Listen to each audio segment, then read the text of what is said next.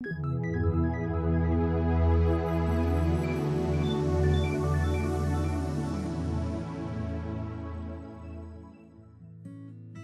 Dave at the time had been working second shift. He woke up in the morning. He had worked the night before and he was having chest pain and his arm was tingling. And I told him, I said, well, maybe you're having a heart attack. So I called his mother and told her we're on the way to the hospital. He managed to make it into the door and checked himself in, and they got him into a room and heard the code blue, and I knew that was him. The last thing I remember is there's something wrong with your EKG, going to airlift you to Grand Rapids, and I was out, 10 days or whatever it was. Said a lot of prayers, and next thing I know, we were getting in my sister-in-law's car, and she drove my mother-in-law and I to Grand Rapids. The reason he needed to go to Grand Rapids was the specialist and the care that he was going to get was so much more advanced. Dave's case was one of those in my 22 years practicing as a cardiologist I'll never forget.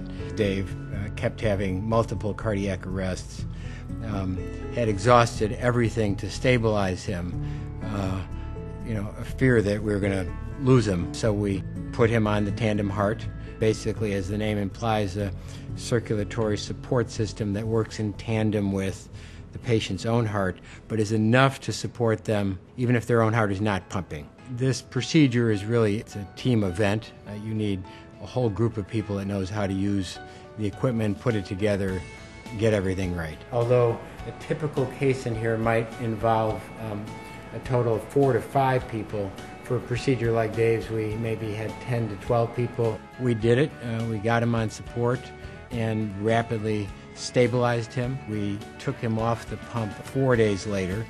Fairly dramatic. His heart had recovered enough to get him off of the pump. I remember Tuesday when he just started waking up about a week later.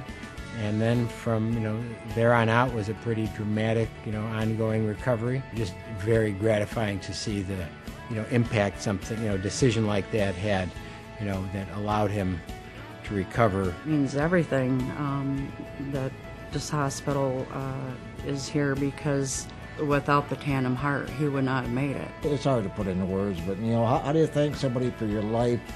You can't. You talk to the nurses and doctors, it's just my job, but it takes a special person to do that kind of job, and you got a lot of them here, so thank you much.